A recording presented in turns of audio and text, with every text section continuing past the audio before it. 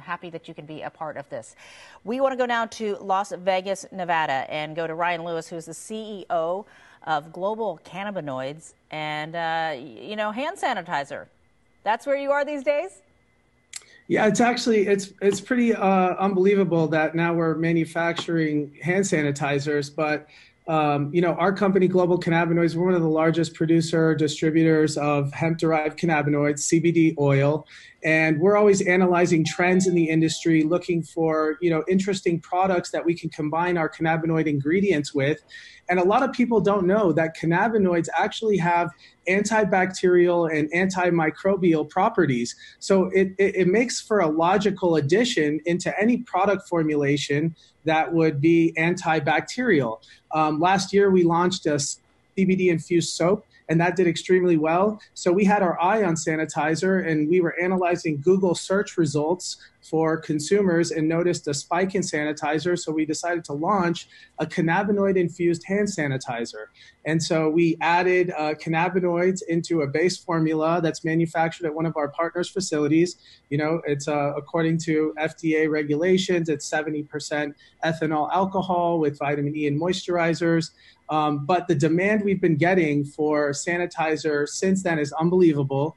We've also donate a portion of all the sanitizers that we're manufacturing to first responders, medical professionals in need here in Las Vegas. But yeah, in situations like this, it's imperative that you adapt as a business. And, the demand right now is for sanitizer, and we're in a great position to provide that. From what I hear, the demand for CBD in general and deliveries is up across your industry. I'm wondering, in capacity and the ability, it's hard to find hand sanitizer anywhere. How much are you making? Are you seeing that demand, the supply meet the demand? And is there an up cost for buying hand sanitizer with the CBD in it?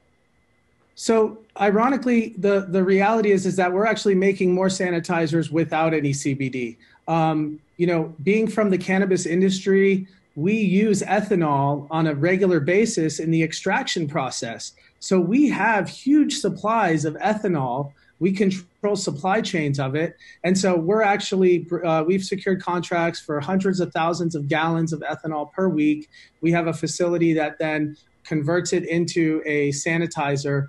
But, we're not in the business of price gouging. Of course, when you add cannabinoids to the product formulation, the reality is it's now a premium product. Cannabinoids are not necessarily cheap. However, the bulk of our orders right now are for big box retail, hospital chains, and they are preferring, just to get hand sanitizer, good old hand sanitizer. Stuff, yeah, the basic stuff. So are you doing direct to consumer? So you have the big orders of the people who are just trying to get enough so they can make sure that everyone is safe, and they're making sure the protocols for, if you talk about big hospitals or different things like that, are you getting direct to consumer, people who like CBD and like that and have had that work for them, saying maybe this is an added bonus that I can add to whatever I was using?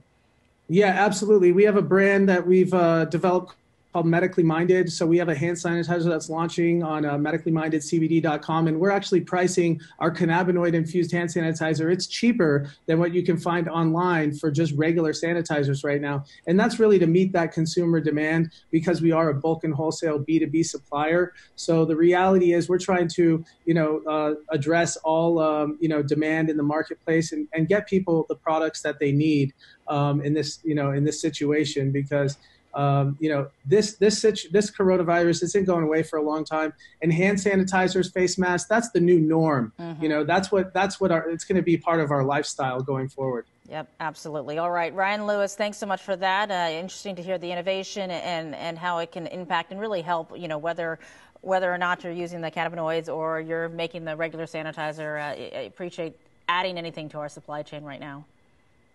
Thank you. All right, and if you're just